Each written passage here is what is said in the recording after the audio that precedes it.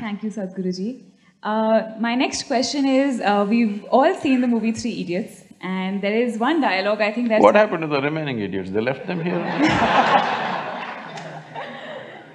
So there is one dialogue in the movie that sort of resonates with a lot of us, and it says, "जब friend fail होता है तो दुख होता है, but जब friend pass top करता है तो और ज़्यादा दुख होता है." And and building on to how you're affected by what people do, is it… my question is, it is okay to have that feeling? And if not, how do you let go of that feeling in today's environment? See, you know Charles Darwin, you heard of Charles Darwin?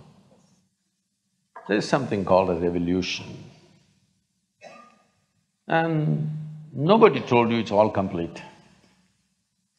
Today, some of the neuroscientists are saying the DNA difference between a chimpanzee and you is only 1.23%. 1.23% is not much of a difference, isn't it? Huh? So there's an evolutionary issue. If you don't take charge of yourself, very easily you will step back 1.23%. Now, if… what's that? I can't repeat that sentence, but anyway, if your friend doesn't not do well, you'll feel sad about it. If he does very well, you'll feel very sad about it. So you have fixed yourself in such a way, whichever way you cannot be happy. You're in a self-defeating mode. No matter what happens, you will not be happy. If you want to understand what I'm saying, you go and stand out on one of the main streets in Bangalore city. Leave the poor people who are selling kadlekai on the street side, leave them. People who are driving there, only look at those BMWs, Mercedes and Maseratis and whatever is going around in Bangalore city, only look at the dream cars, okay? Because many of you may have dreams also of this. Just look at all these people, you think they are in a profusion of joy driving this car like that? No.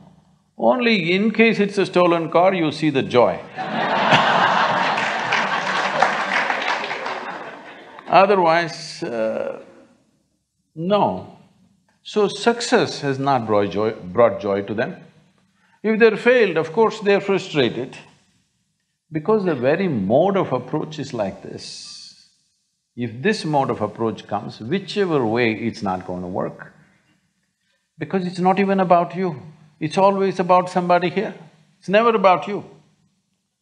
The simple thing is this, see, if your joy, your sadness, your happiness, your misery is determined by something or somebody around you, the chances of you being joyful in your life is remote.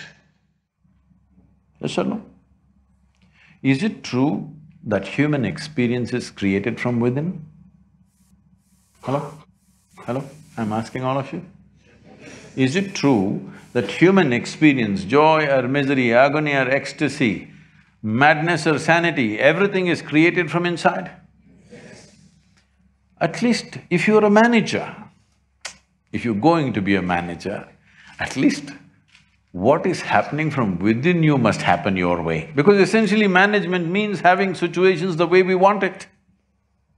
Yes? Management means what? Having situations the way we want it. Well, if the world is not happening your way, at least this one must be happening your way, otherwise what kind of management is this? Here there's only one person, huh? Here there are 1,000 people, they may not listen to you, they got their own stuff. But here there's only one person, at least here what you want must happen, isn't it? If what you want happened, would you keep yourself blissed out or miserable? What's your choice? You must choose, I'm going to bless you now. If you had a choice, would you rather be blissed out or miserable? No? Blissed out, of course. So if such a thing is not happening, then all these problems come. If things work, it is a problem. If they don't work, it's a problem. If you get a seat in this institution, it's a problem. If you cannot get out of this, it's a problem. You like this place so much, you don't mind staying here. It's not like that. You must get in and you must get out ahead of others. Everything, it's never about you, it's always about something else. Outside is a variable situation. Who these people are today, tomorrow we don't know what they will say. Yes? Tomorrow morning we don't know what they will say. If your way of being is determined by all these people, then you are a mess, you're bound to be a mess. When you're a mess like that, see, you call yourself a friend. If they fail, you're unhappy. If they pass, you're very unhappy. Definitely we should not use the word friend in this context. Yes, competition, I agree. Not a friend, isn't it? If your friend does well, shouldn't you be very happy if they're really friendship?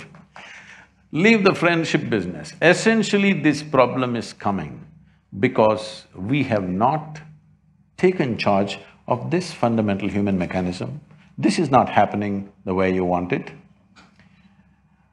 Is it true that your body right now is the greatest chemical factory on the planet?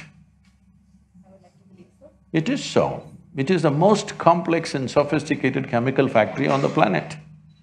The question is only, are you a great CEO or a lousy CEO? Because if you're a great CEO, you would create chemistry of bliss. If you're a lousy CEO, all these things will happen. Your industry should run the way you want it, isn't it? At least this one little industry